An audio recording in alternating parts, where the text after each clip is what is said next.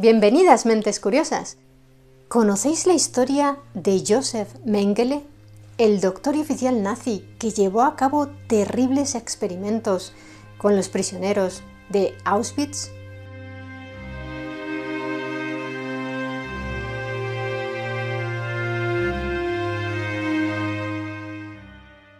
Antes de empezar, os advertimos, por si hay niños viendo este vídeo o sois personas especialmente sensibles, que parte del contenido de hoy, la descripción de los experimentos de Mengele, es muy desagradable e impactante y tal vez sería buena idea que lo dejaseis aquí y nos veamos en el siguiente vídeo, mentes curiosas. Para quienes os quedéis, vamos allá. Josef Mengele nació el 16 de marzo de 1911 en la localidad alemana de Günzburgo. Su padre, Karl, era un próspero fabricante de herramientas agrícolas y eso permitió a Josef, el mayor de 3 hermanos, cultivar sus aficiones, entre las que se encontraban el esquí, la música y el arte. Buen estudiante, ingresó en la Universidad de Múnich para aprender medicina y filosofía. En 1931, al poco de iniciar sus estudios universitarios con 20 años, se unió a una organización paramilitar conocida como los cascos de acero, que más tarde sería absorbida por las SA, los camisas pardas. Por aquel entonces Hitler aún no estaba en el poder. Mengele obtuvo su doctorado en antropología física en 1935 y no se afilió al partido nazi hasta 2 años después, por lo que desde el punto de vista cronológico fue médico antes que nazi. Pero como veremos más adelante, desde el punto de vista ético, fue al contrario. En enero del 37, en el Instituto de Biología Hereditaria e Higiene Racial de Frankfurt, Mengele comenzó a trabajar como ayudante de un científico conocido por sus investigaciones con gemelos, el doctor Ottmar Frege von Verschuer, afiliado al partido nazi y firme defensor de los programas de esterilización obligatoria para preservar la higiene racial.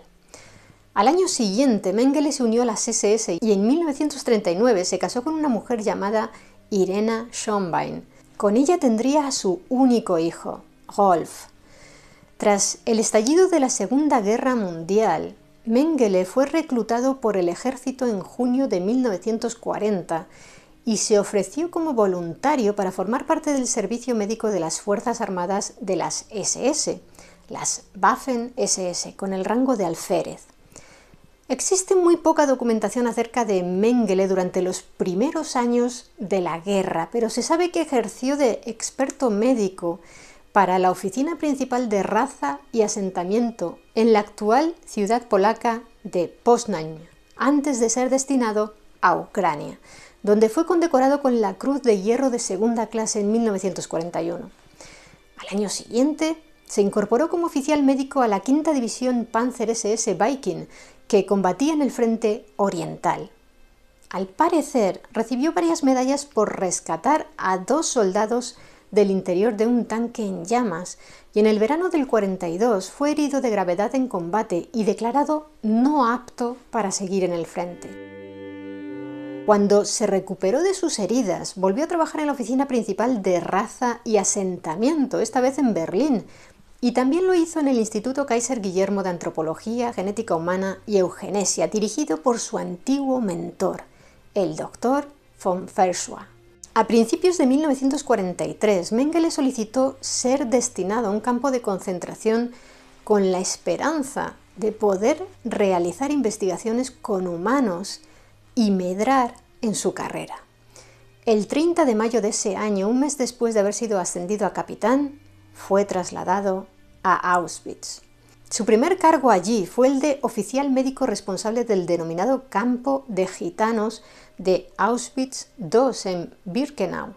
Hay que aclarar que aunque cuando la gente habla de Auschwitz, generalmente se refiere a Auschwitz II, el campo de exterminio situado en Birkenau, en realidad Auschwitz era un complejo enorme formado por decenas de campos de concentración y trabajo.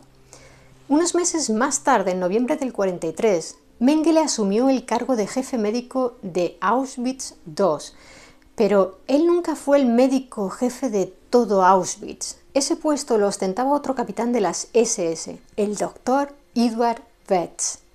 La mayoría de los prisioneros eran trasladados a Auschwitz II en trenes que accedían al campo a través de una puerta ferroviaria tras la cual estaban situadas las llamadas rampas de selección. En ellas aguardaban los oficiales médicos de Auschwitz, que decidían quiénes eran aptos para trabajar y quiénes debían ser enviados directamente a las cámaras de gas. Por lo general, 3 de cada 4 recién llegados eran seleccionados para morir de manera inmediata.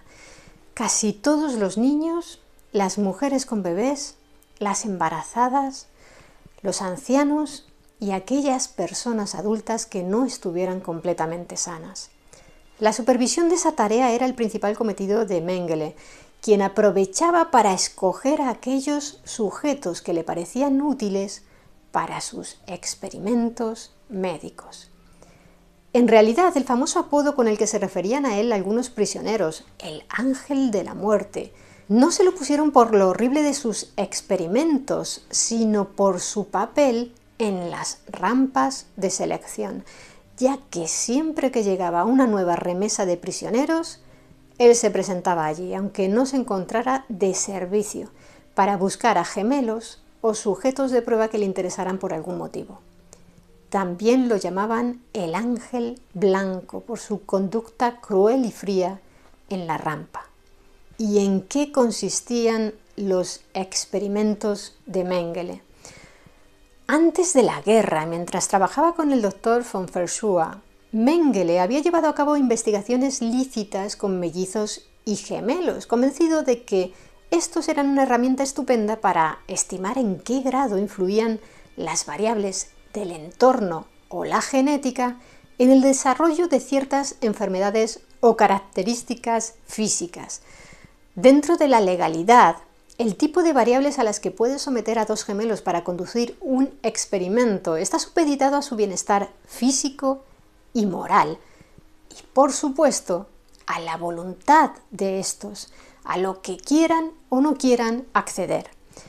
Pero en Auschwitz, donde los prisioneros no eran considerados como seres humanos, esos límites desaparecían. Al igual que otros médicos de las SS, Mengele empleó como ayudantes de laboratorio a algunos prisioneros con conocimientos de medicina. Uno de aquellos colaboradores forzados, el médico húngaro y judío Miklós Nyszly, escribió un libro en el que afirmaba que Mengele estaba obsesionado con hallar la causa de los embarazos múltiples, lo que según él permitiría multiplicar la raza aria rápidamente. También le interesaba demostrar que la herencia genética prevalecía sobre los factores ambientales, ya que eso reforzaría la premisa nazi sobre la importancia de la raza. Mengele enviaba con regularidad muestras e informes de sus experimentos a von Verschuer, quien solicitó una subvención a la Fundación Alemana de Investigación, gracias a la cual Mengele construyó un laboratorio de patología junto a uno de los crematorios de Auschwitz II.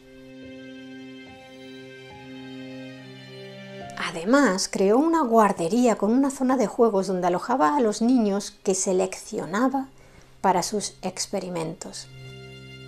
Allí recibían mejor alimentación que el resto de los prisioneros. Se presentaba ante ellos como el tío Mengele y a algunos incluso les daba caramelos. Luego empezaban las pruebas. A los hermanos gemelos los sometía a todo tipo de intervenciones innecesarias para ver si ambos cuerpos reaccionaban de igual manera. Desde amputaciones de miembros a inoculaciones de diversas enfermedades como el tifus. A otros prisioneros les provocaba heridas y las mantenía abiertas para que se infectaran y así poder aplicar en ellas sulfamidas, un tipo de antibiótico sintético que por aquella época se consideraba muy prometedor. Si la herida evolucionaba favorablemente, la agravaba aplicando virutas de madera y vidrio molido para que la infección empeorara y así volver a aplicar sulfamidas. El proceso se repetía progresivamente para estudiar hasta qué punto era efectivo el nuevo antibiótico. A algunos niños les inyectaba sustancias químicas en los ojos para intentar que el iris les cambiara de color, que se volviera azul. También llevó a cabo numerosas transfusiones de sangre entre prisioneros de distinto tipo sanguíneo para analizar los efectos que producían, en ocasiones letales. Mengele también asesinó personalmente a muchas parejas de gemelos solo para poder comparar las similitudes y diferencias entre dos personas genéticamente similares fallecidas a la vez. El método de ejecución que usaba con mayor frecuencia era una inyección de cloroformo directa al corazón. Nisli, el médico húngaro obligado a colaborar con él, escribió al respecto en su libro: «Aquí se realiza un hecho nunca antes vivido en la historia de la medicina a nivel mundial. Los gemelos mueren al mismo tiempo y existe la posibilidad de someter sus cadáveres a una autopsia, donde en la vida normal se da el caso de que los gemelos mueran en el mismo lugar al mismo tiempo. Una autopsia comparativa es absolutamente imposible en condiciones normales». Nisli también afirmó haber sido testigo de cómo en una sola noche Mengele asesinó con inyecciones de cloroformo a 14 gemelos, y si algún gemelo moría por enfermedad, no era raro que Mengele asesinara a su hermano para poder realizar sus autopsias comparativas. Vera Alexander, una reclusa judía que trabajaba como enfermera para él, describió cómo Mengele seleccionó a 2 niños gitanos gemelos y los cosió el uno al otro por la espalda para estudiar su evolución y averiguar si podía crear siameses de manera artificial. La cruel operación les provocó una grave infección bacteriana que acabó con la vida de ambos después de varios días de sufrimiento. Aparte, intrigado por los efectos físicos y mentales que podría provocar una operación de cambio de sexo, realizó ese tipo de intervenciones a algunos niños. Además de estudiar a los gemelos, a Mengele también le interesaban las personas que presentaban alguna malformación genética. Es conocido el caso de la familia Auschwitz, formada por 7 personas húngaras con pseudoacondroplasia, una enfermedad hereditaria que afecta al crecimiento de los huesos y puede provocar enanismo. Algunos miembros de la familia tenían una estatura común y otros presentaban enanismo, lo cual disparó la curiosidad de Mengele. En cuanto llegaron a Auschwitz, los separó del resto de prisioneros y los sometió a todo tipo de experimentos. Les extraían dientes sanos y médula espinal, les sacaban sangre hasta que se desmayaban, vertían agua fría y caliente en sus oídos, los cegaban con gotas químicas. También presenciaron cómo mataban y hervían a 2 personas con enanismo que acababan de llegar al campo para así poder enviar sus esqueletos a un museo. En 1985, en un juicio simbólico contra Mengele celebrado en Jerusalén, una superviviente de Auschwitz llamada Ruth Elias contó que ella dio a luz a una hija en aquel campo y que pocos días después Mengele inició un experimento con la bebé. Quería saber cuánto tiempo podía sobrevivir un recién nacido sin recibir ningún alimento. A los 6 días la niña agonizaba y la madre tuvo que aceptar el ofrecimiento de una enfermera que acabó finalmente con el sufrimiento de la pequeña con una inyección de morfina. ¿Recordáis que dijimos que Mengele tuvo un hijo llamado Rolf? Pues nació en 1944, en la misma época en que su padre realizaba este tipo de atrocidades con otros niños. Resultaba inconcebible cómo alguien puede actuar de manera tan brutal con bebés sin sentirse conmovido ni experimentar un mínimo de empatía hacia ellos, especialmente al poco de haber sido padre. Por si os lo estáis preguntando, Josef Mengele, que ahora tiene 78 años, siempre se ha avergonzado de lo que hizo su progenitor y ha afirmado que éste nunca llegó a arrepentirse de sus actos. En los años 80, Rolf se cambió su apellido por el de su esposa para romper definitivamente con el pasado y sobre todo por el bien de sus hijos. ¿Cuál era la motivación de Mengele? ¿Qué le impulsaba a cometer actos tan despreciables? Las opiniones difieren entre los historiadores, pero muchos coinciden en señalar que si bien estaba claro que carecía de escrúpulos ante el sufrimiento humano, no era un completo psicópata ni un sádico que hallara placer en el simple hecho de causar dolor, sino alguien terriblemente egocéntrico y carente de empatía.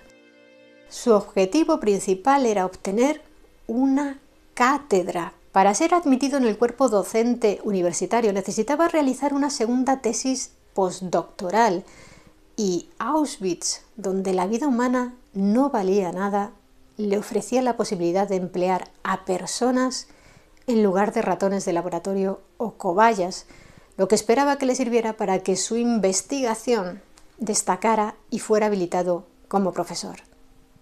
Nunca lo logró.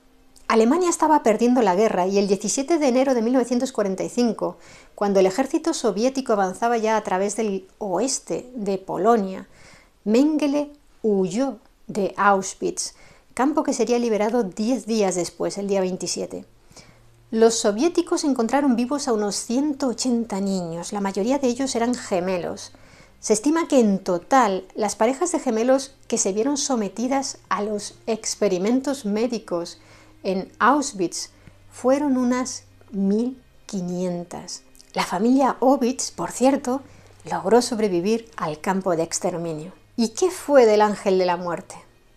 Tras abandonar Auschwitz, pasó un mes en el campo de concentración de Gross-Rosen y luego continuó huyendo hacia el oeste, disfrazado con un uniforme de oficial de la Wehrmacht, las Fuerzas Armadas alemanas, en lugar de vestir su uniforme de las SS. Su objetivo principal era que no lo atraparan los soviéticos y lo logró. En junio fue hecho prisionero por los estadounidenses e identificado con su nombre real. Por desgracia, como no tenía el típico tatuaje con su grupo sanguíneo característico de las SS y por un error de organización, los americanos no se dieron cuenta de que el nombre de Josef Mengele estaba incluido en la lista de los nazis más buscados. Fue liberado tan solo un mes más tarde y logró hacerse con documentos falsos y una nueva identidad. Durante 4 años trabajó como peón de campo cerca de Rosenheim, en Baviera, hasta que en 1949 su familia, que como mencionamos al principio tenía mucho dinero, lo ayudó a emigrar a Argentina con un pasaporte falso. Su esposa se negó a acompañarlo. Aunque su nombre fue mencionado en los juicios de Nuremberg y sus crímenes estaban bien documentados, los aliados creían que había muerto, tal y como afirmaron su mujer y otros parientes. Mengele se instaló en Buenos Aires, donde trabajó como carpintero y como agente comercial para la empresa de maquinaria agrícola de su familia. Tan seguro estaba de que ya nadie lo buscaba, que en 1956 solicitó en Argentina la rectificación de su cédula de identidad para emplear su nombre y apellido verdaderos, así como su fecha y lugar de nacimiento reales. 2 años más tarde, Josef Mengele contrajo matrimonio en Uruguay con su cuñada Marta, la viuda de su hermano Karl, que había fallecido en el 49. Y pudo hacerlo de forma legal porque unos años antes se había divorciado de su primera esposa, Irena. Para ello tuvo que viajar a Alemania y personarse en diversos juzgados. Consiguió hacerlo sin problemas. Sin embargo, en 1959, los cazanazis Simon Wiesenthal y Hermann Lambein hallaron en Alemania el acta de divorcio de Mengele y una dirección de Buenos Aires. El Ángel de la Muerte seguía vivo. de modo que las autoridades de la República Federal de Alemania emitieron una orden de arresto contra él y una solicitud de extradición. Alarmado por la captura en Buenos Aires de uno de los principales organizadores del Holocausto, Adolf Eichmann, Mengele se trasladó a Paraguay, donde vivió durante unos 2 años. Lo hizo con el nombre de Federico Fritz y vivió en una granja de Hohenau, en alemán Hohenau, una pequeña localidad situada en el departamento de Itapúa, donde vivían colonos germanos. Más tarde huyó a Brasil, donde le perdieron el rastro definitivamente.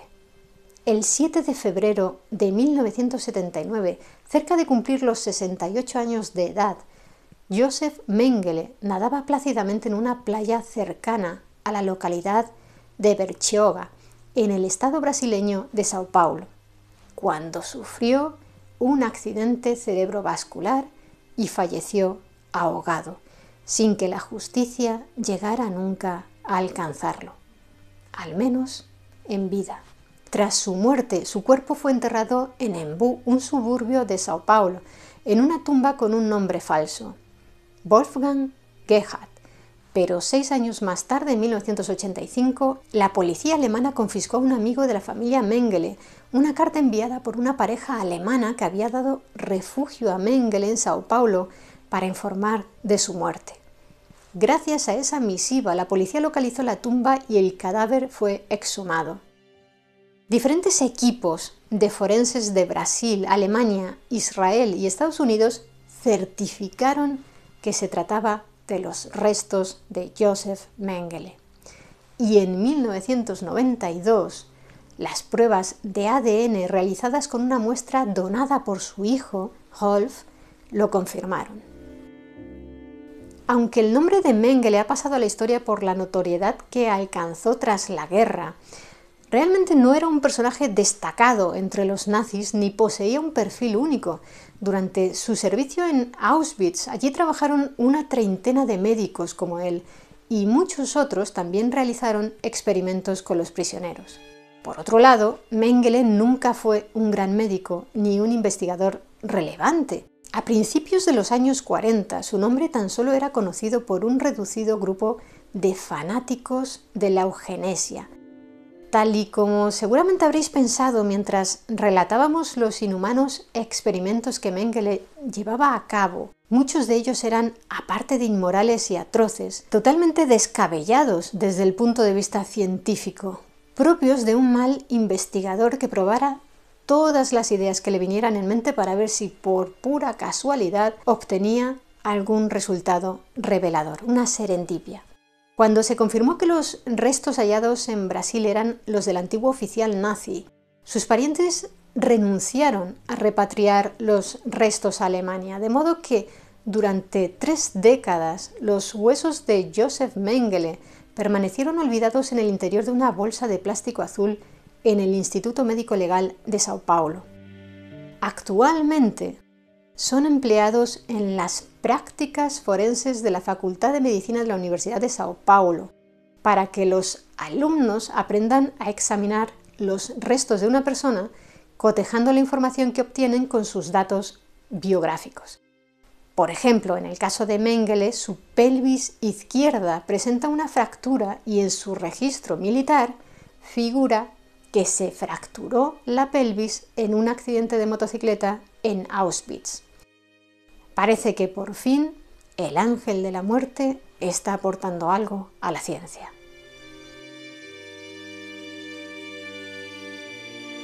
¿Y vosotros qué opináis de la historia de Mengele?